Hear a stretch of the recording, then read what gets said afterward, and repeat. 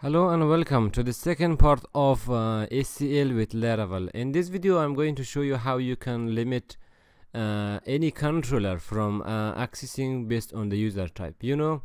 If a user type is user, they should not have access to certain area in the controller.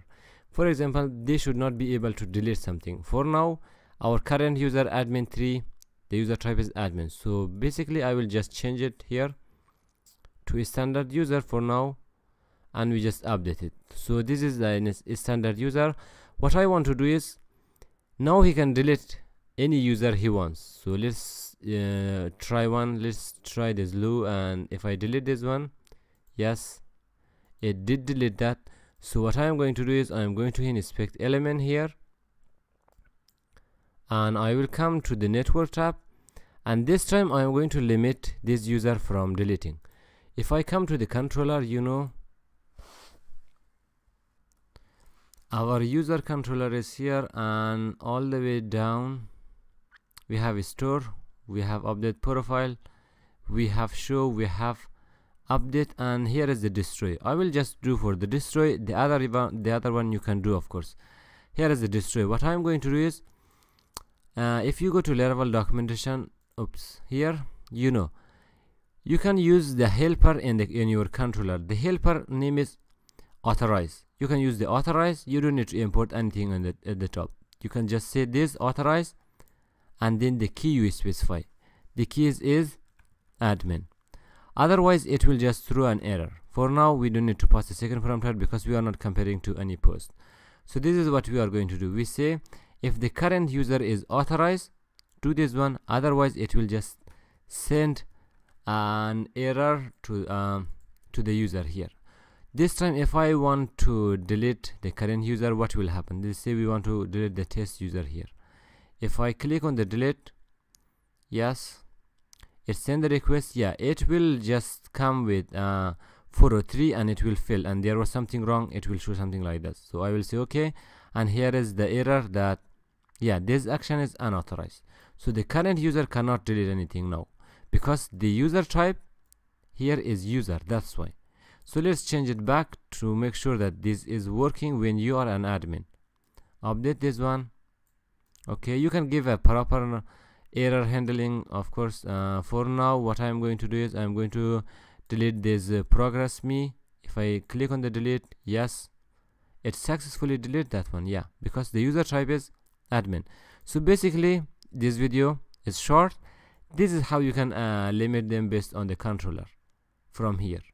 Now everything is set up, like you know how to do this one, how to hide something in the front end, how to hide something from the back end controller, and plus you have the ability to do all of those stuff in the middleware. For example, if someone is going to send a post request, put request to this one, you can write the authorization using your middleware here.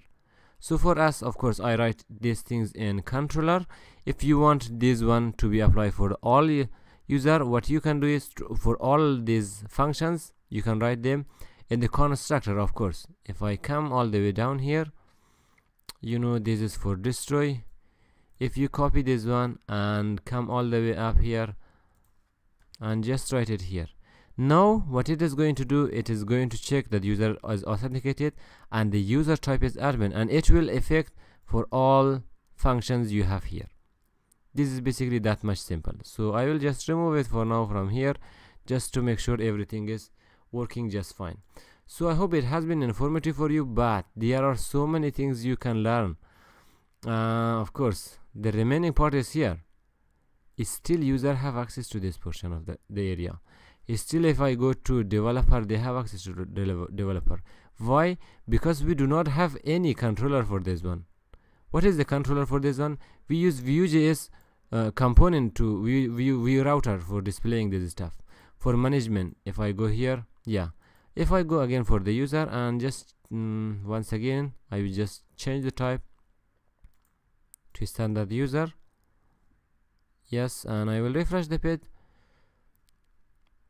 Now we do not have access to developer, but if you go from the URL, you have access. This can be done using JavaScript. So this portion is a little tricky. Like maybe you do not find something like this around the internet. It is not going to be in Laravel documentation, but in the next video I will show you how you can fix this problem. Like even if you are sending a request to a URL like this, it should be based on user authenticated, and it should display an error, or they should display that you do not have access to this area of our application. You know, we can hide it from here.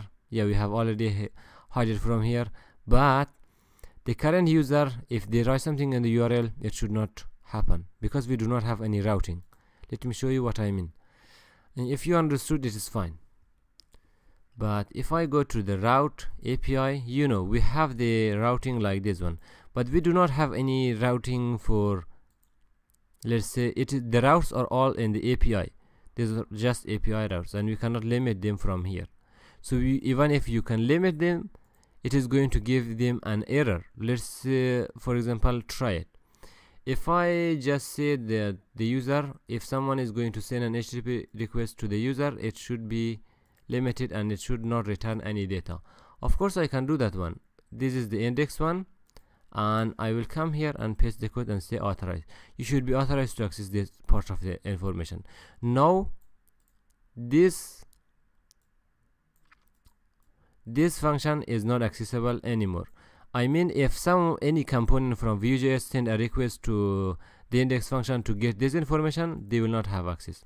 So if I refresh the page, going to the network tab, they send the HTTP request, it is on pending, and yeah, it will throw a 403 error.